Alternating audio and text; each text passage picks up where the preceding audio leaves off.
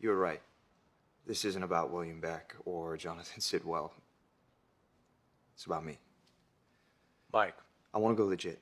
You can't.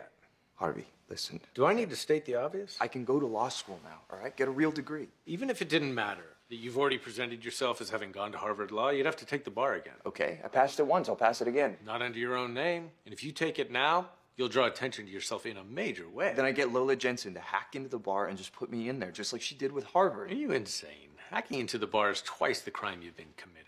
And rule number one of not getting caught, you don't move the goddamn body. You do if they're about to find it. They're not about to find it. They're always about to find it.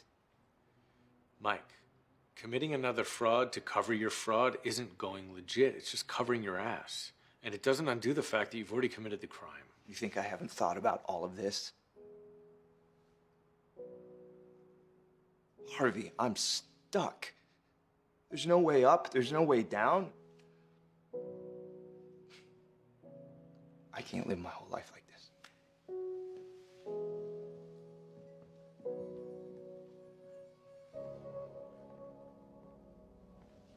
Okay. You want to be legit? There's only one way.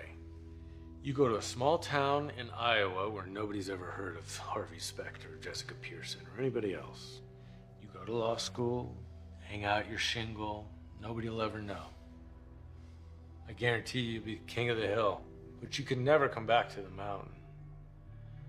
Not here in New York, Chicago, or LA. Someone will know someone. And it'll all be for nothing. You can't do that, and you know it. I do know it. Mike, you're in the major leagues, and you get to go toe-to-toe with the best there is. Now, I can't tell you if that's enough for a lifetime. But if you want to stay, there's nothing more you can do. My advice is hold on tight and enjoy the ride.